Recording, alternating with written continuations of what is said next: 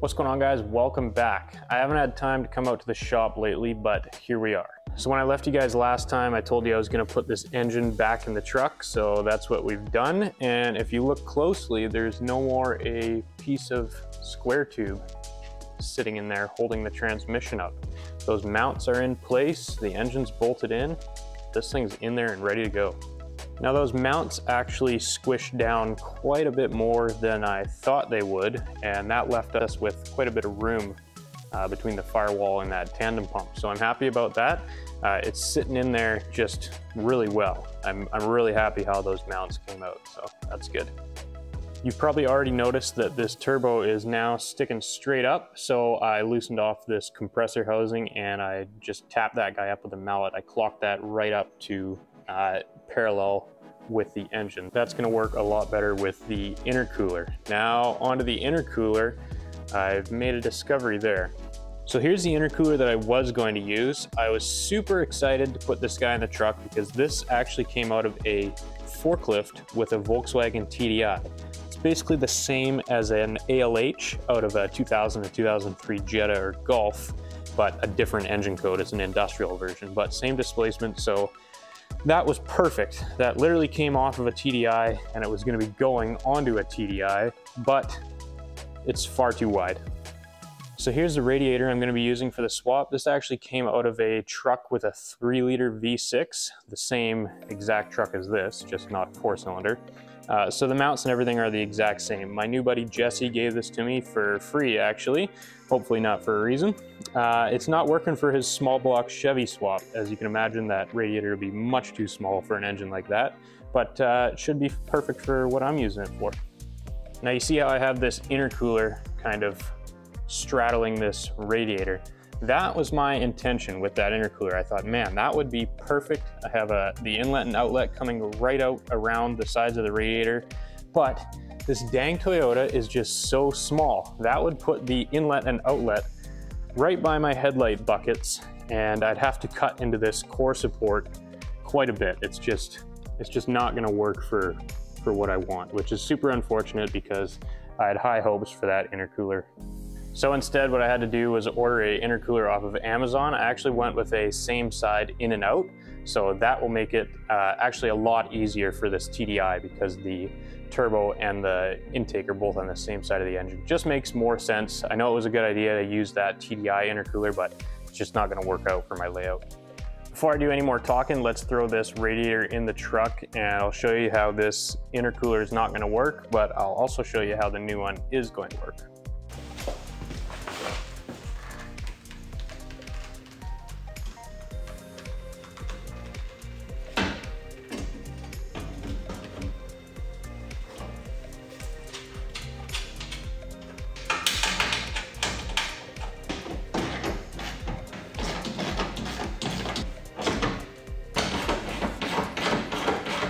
So I know what you're thinking, it really does look like it's leaking right around there.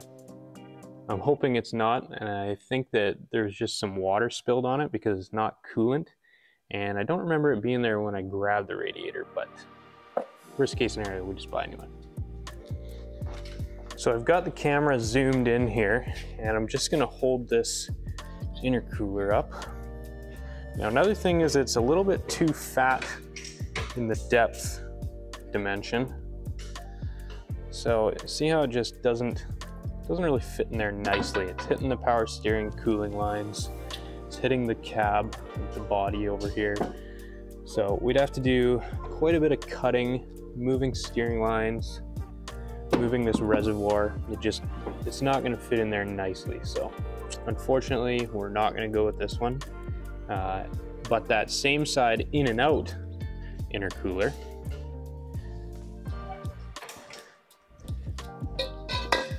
if you've ever seen one of those, they just look like a conventional rectangular intercooler, but they have the inlet and the outlet on the same side, which is going to work great for our setup here. We're just going to have to space this radiator out. So this is where the rubber meets the road. The swap gets interesting from here on out. We've done what I think is the easy part, getting the engine in here and bolted up. Now we got to screw with all the little stuff. Do you remember this alternator bracket that I was talking about? Well, I kind of forgot that it also houses the power steering pump and the clutch for the fan, the belt tensioner, etc. This is an accessory bracket. It does more than just the alternator. Now, I hope I'm not eating my words here, but it did fit on the block with that mount. What it doesn't fit is down beside the frame. That power steering pump is basically inside that frame rail, which no bueno. That's kind of okay with me because that little tiny Passat power steering pump, this guy here, it's puny. There's no way, at least in my opinion, that that thing is going to turn those giant, monstrous 37s, especially if they're wedged between some rocks or logs or something. I think that we're just wasting time to use that Volkswagen pump. This is where this crusty guy comes in. So this is the AC compressor mount bracket that goes over on the passenger side of the engine, right there in that hole. So what I'm planning to do with this is, my buddy that I sold my 22R to, he's got a couple of Toyota power steering pumps. I'm going to do my best to adapt one of those to this bracket.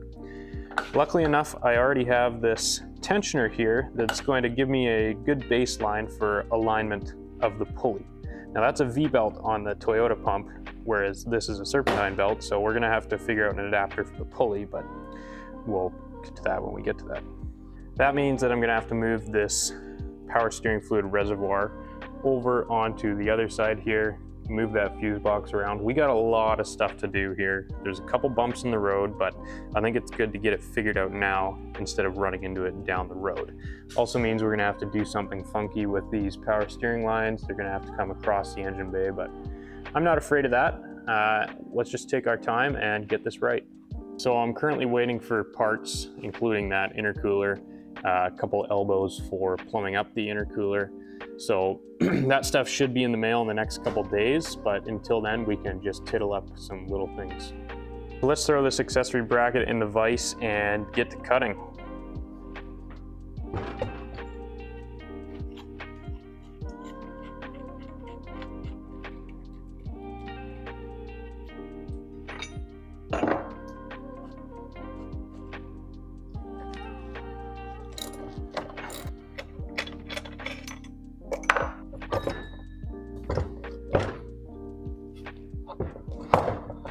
This is what we're dealing with. Let's see what we need to trim up. So it mounts to the block like this. If you'll notice, it's hitting at that very bottom casting down there, the one with that metal sleeve in it.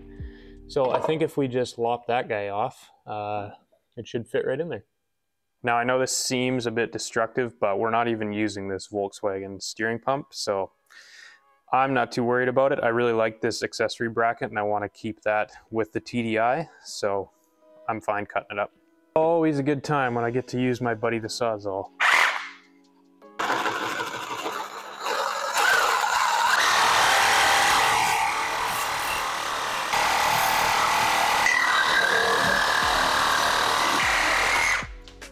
What do you mean, man? It came like that. So that should fit in there a little bit better now. So it does fit on there. We're still a little bit close, so I'll probably just grind it down a bit. So I just ground the slightest bit off on the corner there, and now it fits in there real nice. So okay, so we got that bolted up. I'd say that there's no less room between that guy and the frame than there is with that oil cooler just above it there. So I think that that's going to be plenty of room. Time to throw this alternator back on. I'm sure I'm gonna have to take some of this stuff off, but I just want to get it bolted up on there so that I can see if I gotta move anything else.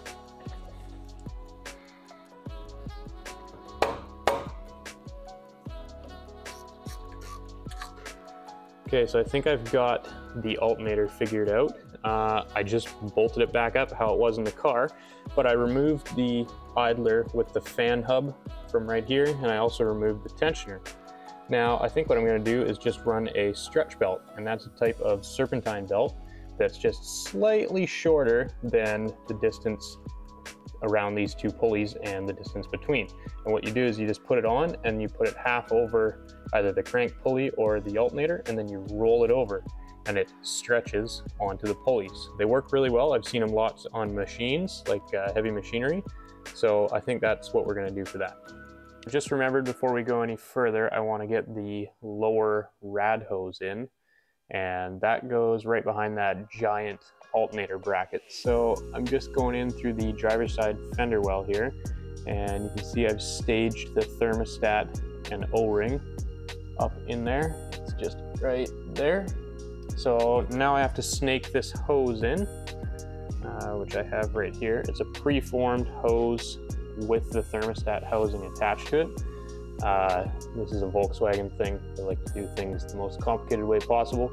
So this is 1 inch on this end, ID. I'm gonna have to adapt that to a little piece of pipe and then to a more common 1 1/4 or 1 3/8. But we'll figure that out once we get the intercooler in there and we do all the other piping. I'm gonna throw this thing in there and do my best to film it, but it's gonna be rough. This is pretty tight going in through here.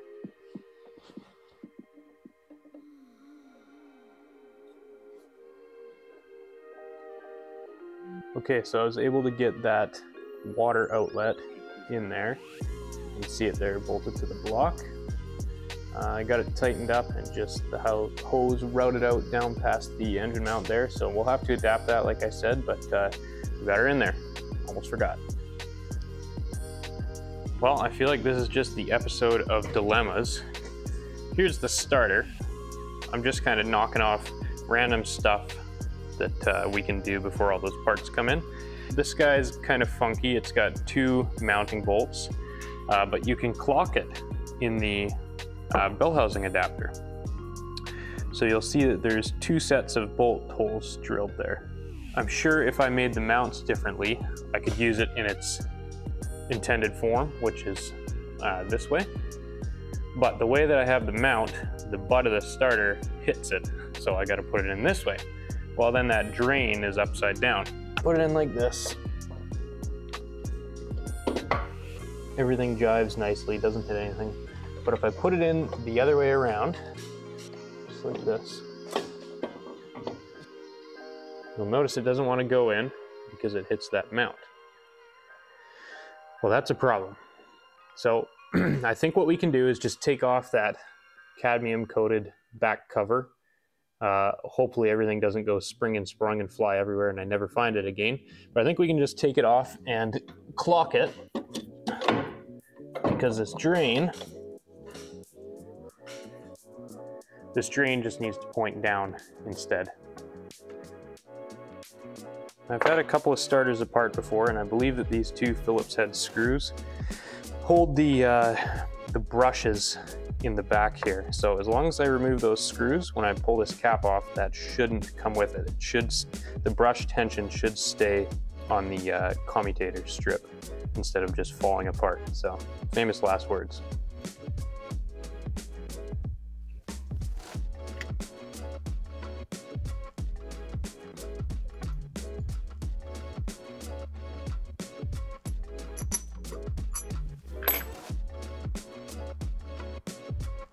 That's exactly what we were looking for. So now I'm just gonna take this guy, spin it 180 like this, put it right back on. I'm not gonna leave that off for too long because that's when things go flying.